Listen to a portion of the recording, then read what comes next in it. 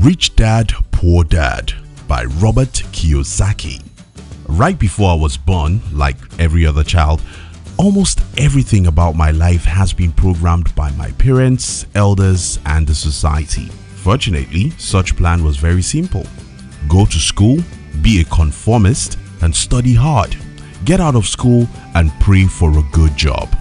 What is unfortunate about this plan was that, you get it, I have problems with it. As early as when I was age 13, I had started wondering why everyone wants to be an employee. Needless to say, I dropped out of school.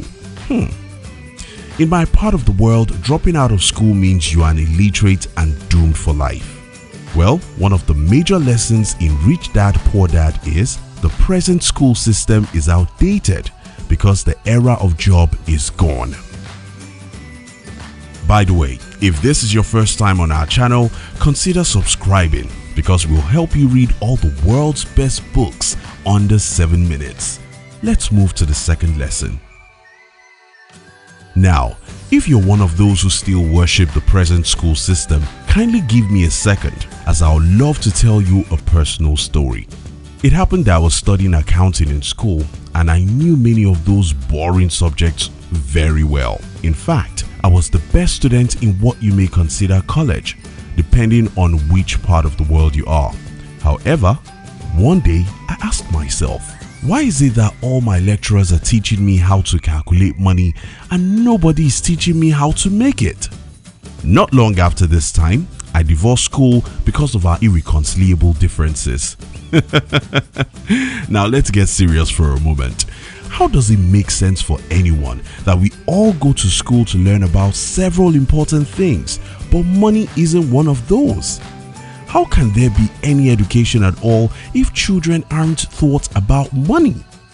Does it make sense that we all work for money all our lives and yet no education about such important tool for our existence? The second important lesson in Rich Dad, Poor Dad is school doesn't give you financial education, and you must educate yourself about money if you want to be rich. So, what is financial education and how can you get it? Well, just a few days ago, I was making a joke with my business team by saying, you see, I use the cheapest phone in this office because I'm the poorest. It has always been that I use the cheapest thing when it comes to things that don't bring money into my bank account. If you are like most people, you can buy the most expensive TV set. If you are like most people, you can be the first to buy Apple's latest phone or borrow money to buy a car. It's all good and nice. At least you look rich. But there's a big difference between being rich and looking rich. Poor people love to look rich, and that's why they buy big liabilities to make them look rich. Rich people do the opposite. They buy assets that bring money into their bank account. There may be two misunderstandings here. First, what is an asset and what is a liability? In simple terms, asset is anything that gives you money, while liabilities are those things that take money away from you. The second misunderstanding is, but the rich buy liabilities too, don't they? Yeah, the rich do buy liabilities, but let me explain.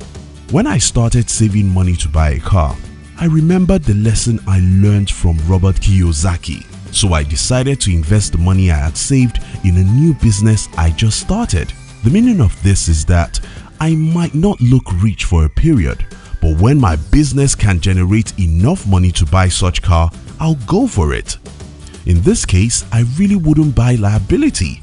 My business will buy it. That's it. Poor people buy liabilities with their income.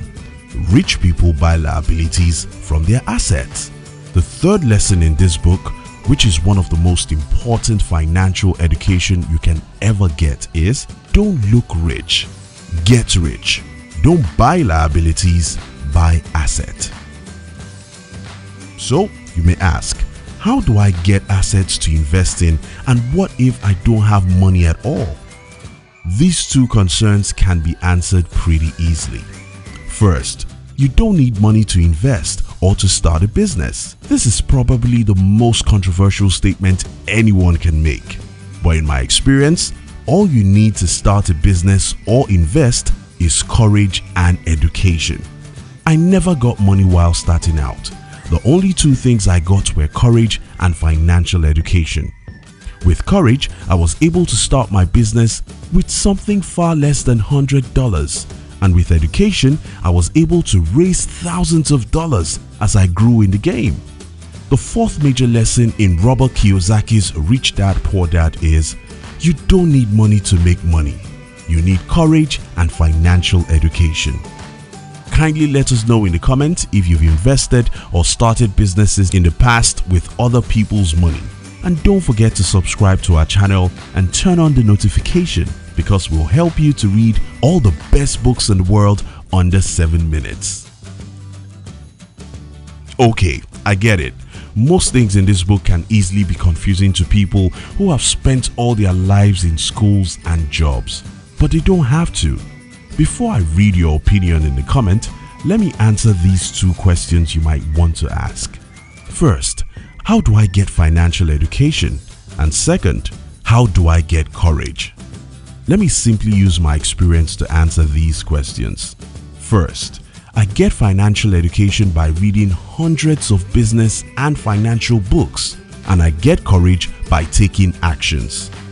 I recommend you take time to watch all of the videos in our channel and try to subscribe and turn on the notification so that we can help you read the best financial books. We love you.